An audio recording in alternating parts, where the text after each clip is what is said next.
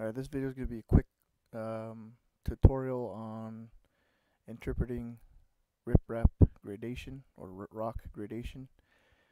As you can see, we have a specified rip-rap gradation here. This rock's going to be used on the side of a river, and so when you go to a gravel company, you need to tell them what size of rock you want, and this is normally what you give them.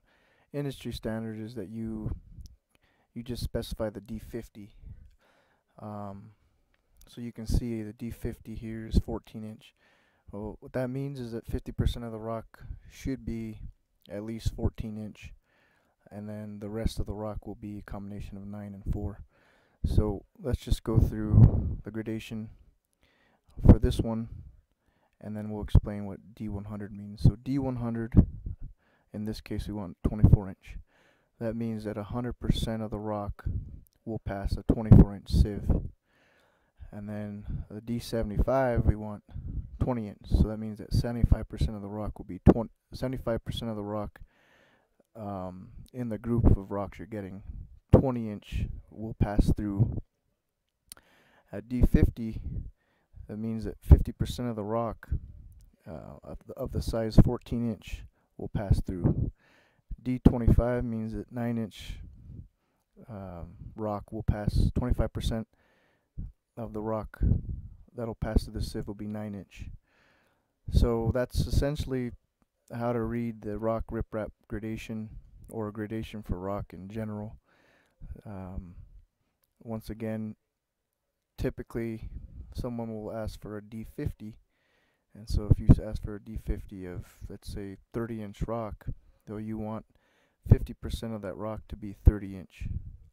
And the importance of gradation is, especially when you're doing stream bank restoration, is that you have to size the rock to the flows so that the rock just doesn't float downstream.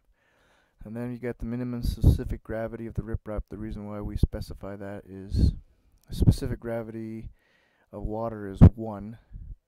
So if you have specific gravity that you're specifying for rock of 2.56, that means that the rock that we're specifying is 2.56 times more dense than water. And then as far as specifying the specific weight of the rock, there's different types of rock. You got basalt rock, there's a rock, I think the scientific name is dolomite, and then you got volcanic rock. It's very porous. Volcanic rock will be very light, so the specific weight will be less per cubic foot, and then the more dense and hard the rock is, the higher pounds per cubic foot you have. So if you have any questions on rock riprap gradation, just give me a call.